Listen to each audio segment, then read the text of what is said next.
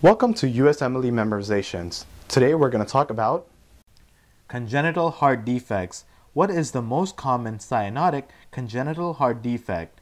The most common cyanotic congenital heart defect is Tetralogy of Fallot. What is the most common acyanotic congenital heart defect? The most common acyanotic congenital heart defect is VSD, which is the Ventricular Septal Defect.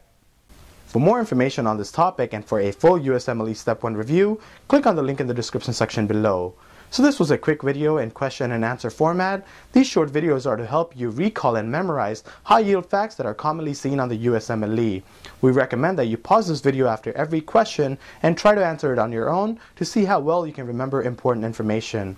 If this video helped you, please be sure to share it on Facebook, Twitter, and Google+, as well as you can check out our main YouTube channel, which is called USMLEFastTrack, and there you will find videos from the first aid for the USMLE Step 1.